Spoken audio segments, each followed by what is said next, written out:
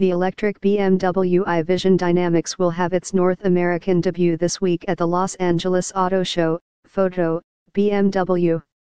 Los Angeles, the 21st century U.S. auto industry is performing a skilled juggling act, and that performance is on stage this week at the Los Angeles Auto Show. Automakers are serving multiple masters. They are investing billions in self-driving technologies that many predict are the future of ride-sharing services and daily commutes. Yet, they must also maintain full-line product portfolios for driving customers on course to buy 17 million new vehicles for the third year in a row. The vast majority of those vehicles will be powered by cheap gas, yet carmakers must also meet the demands of governments like California that are forcing carmakers into a regulated future of battery-powered vehicles. This week, automakers will serve the future. Things get started Tuesday at the Staples Convention Center with the Automobility LA conference that brings together automakers, designers, computer engineers, academics, investors, and others to share their visions of an autonomous future. Executives from Panasonic, BMW, and Waymo will speak on topics like redefining mobility in a connected world and roadside ransomware, fact or fiction. Their visions are hardly hypothetical. Automakers are already building self-driving chariots. Uber has announced a partnership with Volvo to put 24,000 Uber bots on the road starting in 2019. The agreement puts the company on a path toward mass-produced self-driving vehicles at scale, says Jeff Miller, Uber's chief of auto alliances.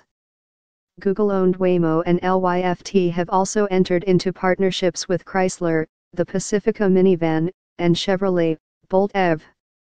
On the convention center's floor, automakers will roll out their visions for an electric car future beginning Wednesday.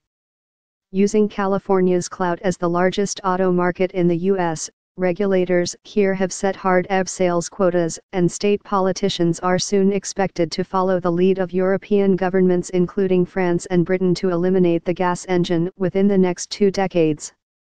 Luxury automakers like BMW and Mercedes will display new, EV-focused product lines, here the I-Line and EQ line, respectively, as they try meeting government requirements and compete with California electric startup Tesla.